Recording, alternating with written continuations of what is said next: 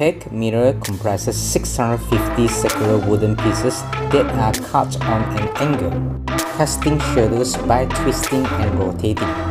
Wooden pegs forming concentric circles surround a small central camera. The mirrored image produced in this work is activated by software authored by Login.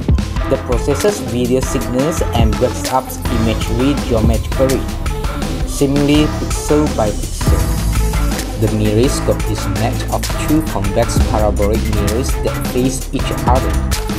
Light from the object inside, which sits at the bottom, reflects off the top and bottom mirrors before the light rays.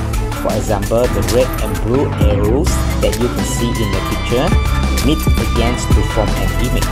In this case, the mirrors produce a real image. Seismograph is a globe-shaped object hewn to a solid piece of aerospace-grade aluminum. Using the latest high-precision CNC machines, a symmetrical helix pattern is milled along its spherical surface to produce a mind-bending flowing optical illusion when spin it on its base. Ferrofluid is made of tiny, nanometer-sized particles of coated magnetite suspended in liquid. When there is no magnet around, ferrofluid acts like a liquid. The magnetite particles move freely in the fluid, but when there is a magnet nearby, the particles are temporarily magnetized. They form a structure within the fluid, causing the ferrofluid to act more like a solid. When the magnet is removed, the particles are demagnetized and ferrofluid acts like a liquid again. The swinging sticks sculpture works by mimicking a perpetual motion device through electrical currents and electromagnetic fields. Current physics state that real perpetual motion devices are impossible by modern technology. However, one of the key principles in physics also states that moving electrons generates a magnetic field. This generated magnetic field is what powers the entire sculpture.